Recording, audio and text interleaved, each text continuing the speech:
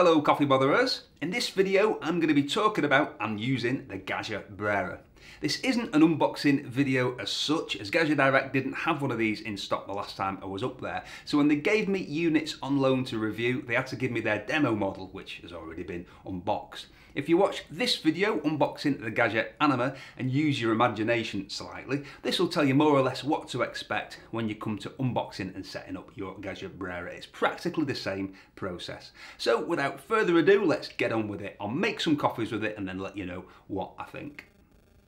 So when you turn it on, the first time you're using it, it'll prompt you to fill the water tank and to fill the grind hopper with coffee beans. So let's fill the water tank.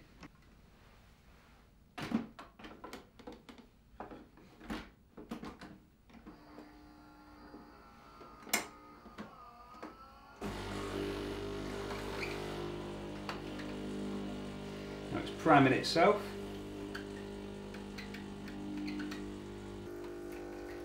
Automatically rinsing.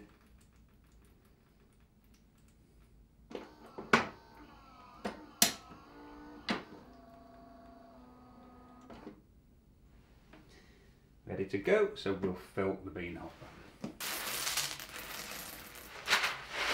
And of course we're using good quality, freshly roasted coffee beans.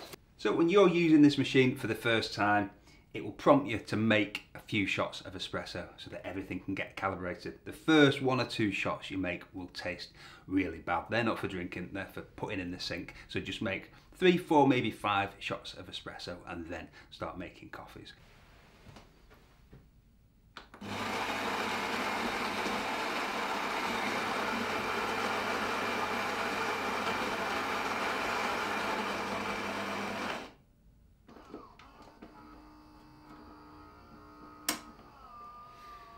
So it's ground, now pulling the first shot.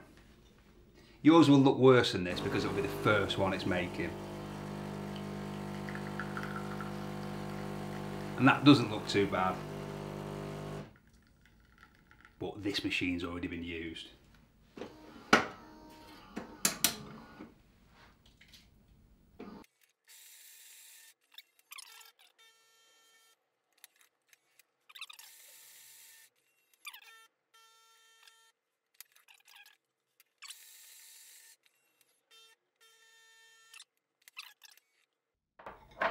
And there we go. So now I'm going to make some coffees. But first I'll need some cups. There we go. So first of all I'm going to make a cappuccino. So a single shot of espresso. I'm going to froth milk with the Panarello wand and then we're going to make a cappuccino. I'm going to pull a single shot of espresso and then I'll froth the milk using the Panarello steam wand, which are great for making bigger, stiffer foam for cappuccino.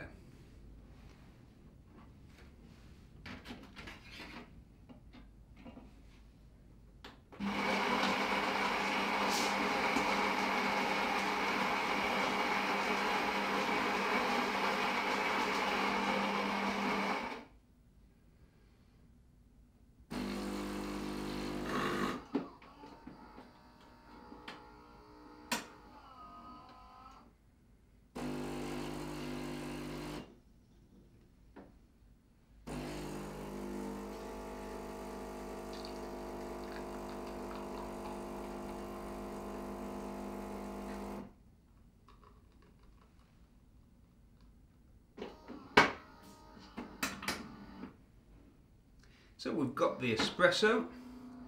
Now I'm going to steam the milk using the Panarello steam wand. So with this machine we just move the dial to this steam position. And as you see, it starts almost straight away.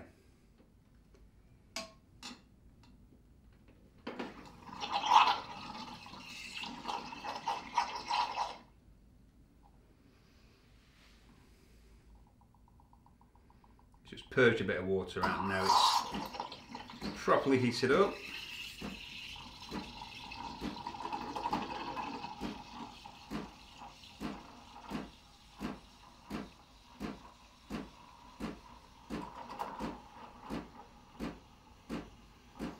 creating quite big bubbles, but you do have a little bit of control. You can lift the jug up a little bit more to just slow down the aeration, just make it not quite as stiff, reduce the foam slightly.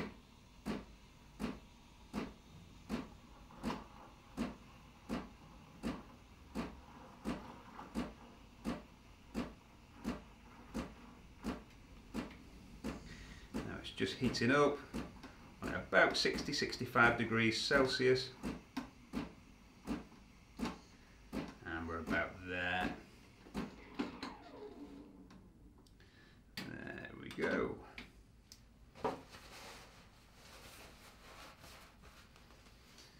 Always wipe the wand. Look at that purge.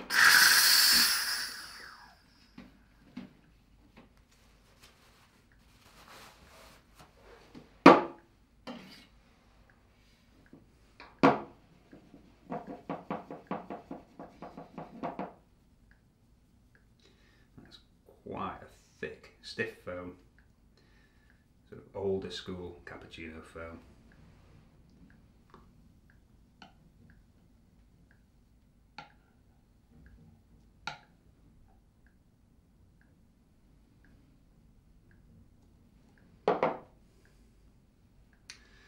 There we go, cappuccino.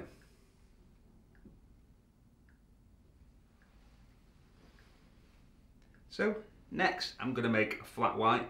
So for that I'm going to pull off the Panarello steam wand. I'm going to use a steam pipe as a steam wand, and I'm going to pull a double shot of espresso for flat white. We want a double espresso for our flat white. So I'm just going to press the espresso button twice. We've got double shot.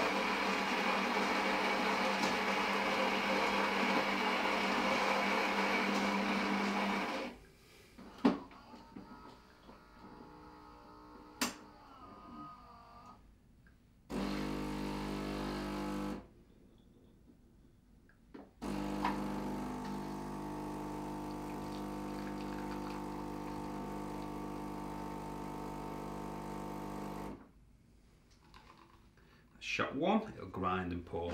A second shot for our double shot.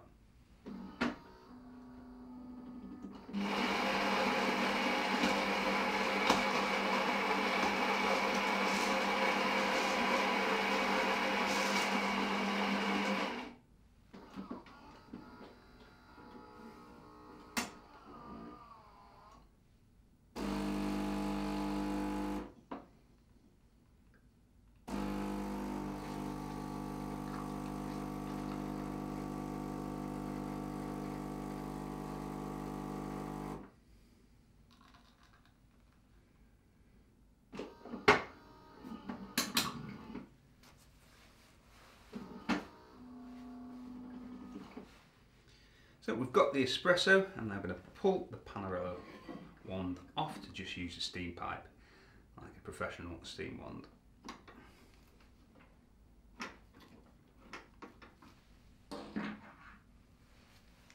The wand of purge.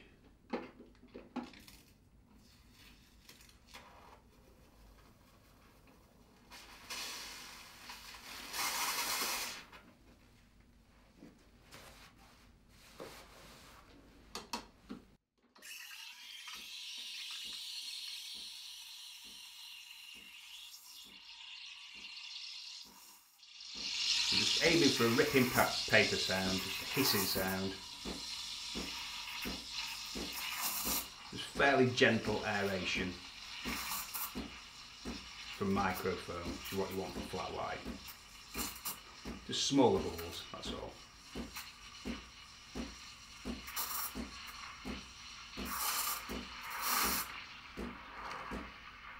Stretched it enough, we're just heating now.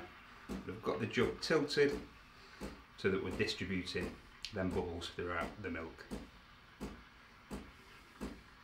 Trying to get a vortex going, spinning the milk. And just heating it up to about 60-65 degrees Celsius. which is about there.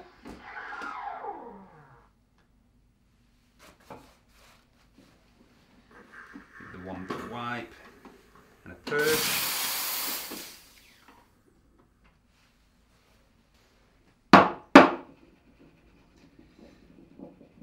And that texture doesn't look too bad.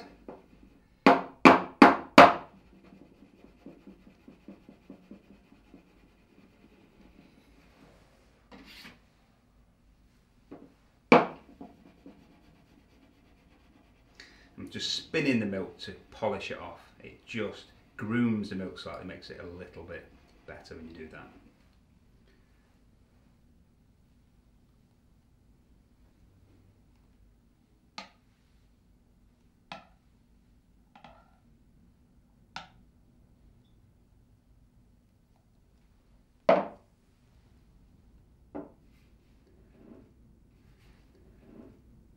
So we've got 2 milkies.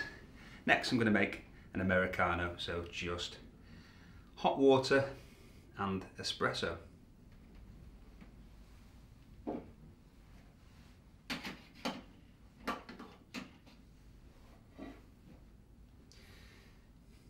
You can do this 2 ways. I don't mind which way you do it. You can either pull the shot of espresso into the cup and then add the hot water, or you can add the hot water first and then add the espresso.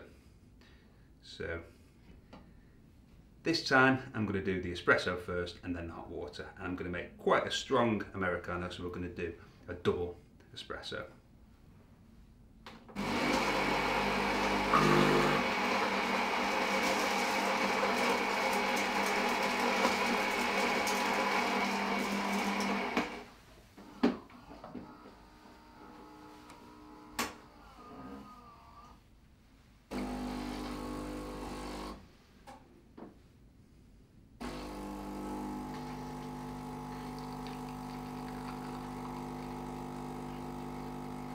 So we've got the espresso, now we need hot water. So we'll just put the cup under the steam wand and then turn this to the hot water position.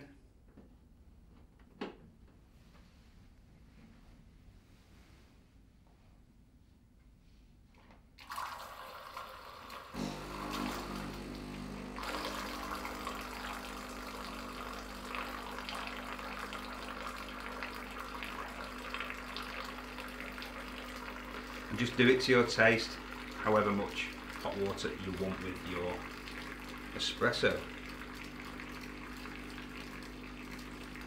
Stop that about there. There we have an Americano.